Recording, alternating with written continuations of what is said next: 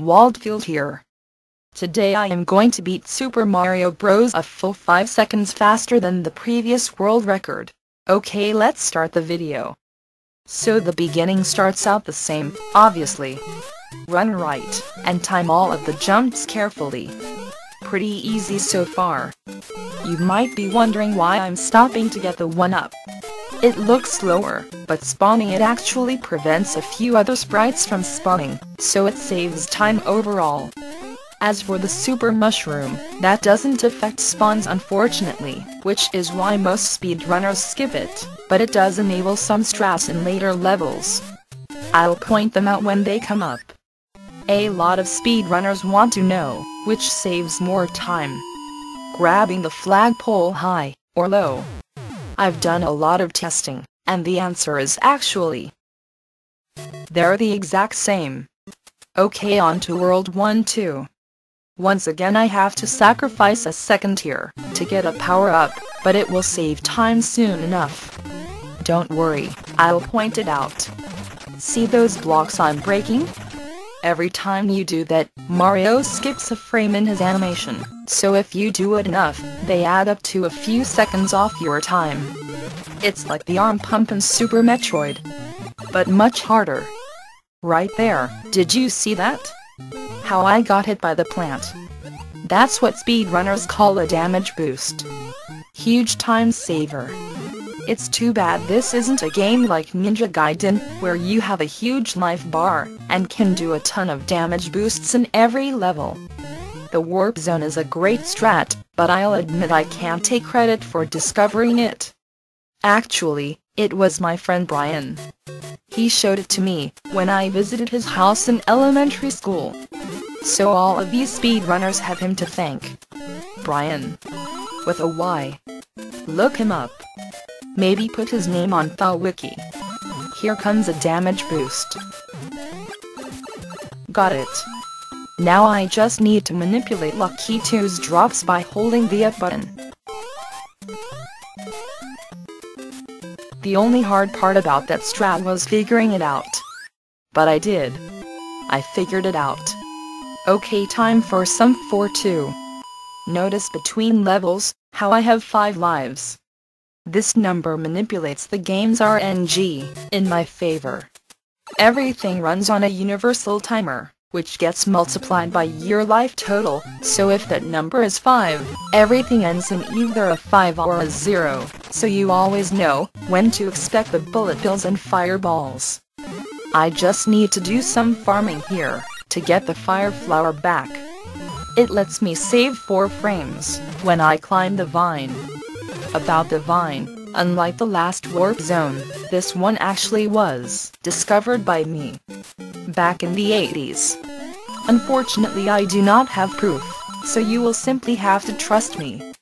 In those days, we didn't have recording software yet. My dad had a camcorder but I wasn't allowed to use it. A lot of novices find World 8 difficult, but not me. The trick is to manipulate the way the screen scrolls. You don't always want to hold run, and you don't even always want to hold right.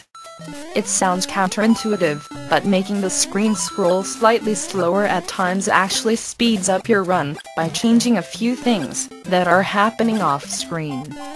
You'll also notice that I'm throwing a lot of fireballs, even when they don't hit anything.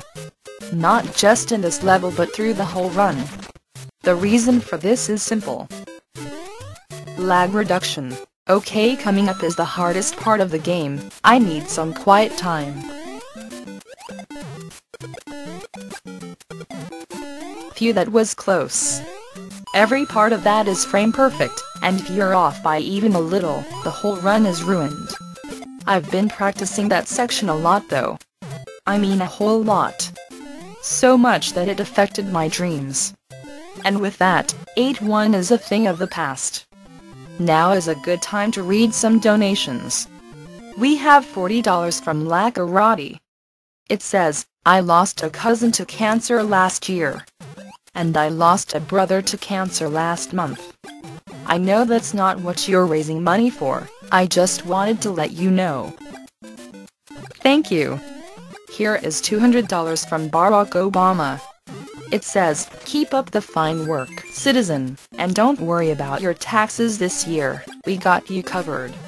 With hugs and kisses from your friends at the White House. Thank you. Here is $15 from Dirty Potter. It says, "Smother me with dicks." Thank you. The total so far are $800 for saving the animals, and $2,000 for letting them die. Gosh, that is cold, people. Don't you care about the animals? I'm almost up to 8-3, which I had difficulty perfecting for a long time. I had my strats figured out, but the execution was nearly impossible. Then one day I was watching a Contra speedrun and I noticed the player switched the way he held the controller for one level. Then it hit me. I need to hold the controller differently for 8-3. So, what I do now is, and this is only for 8-3, put my right hand on the D-pad and my left hand on the buttons. Try it. It really works. People ask me, why do you always stop to kill the hammer bros? Why don't you just run past them? Wouldn't that be quicker? The answer is, you actually can't run past them. They hit you with their hammers if you try. People also ask me, why do you get the fire flower here when you already have one? The answer is, for the sweet 1,000-point bonus. A lot of the work I put into this run isn't even visible on screen.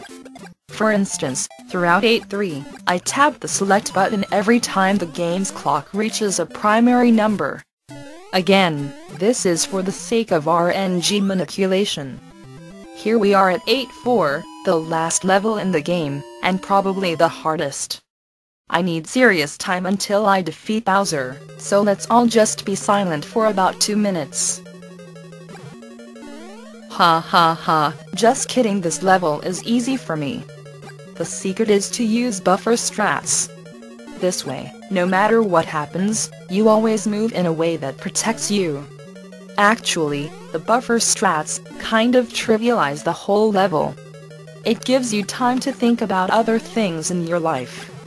Speaking of which, I should give She-Hulk a call. No, stay focused fielding.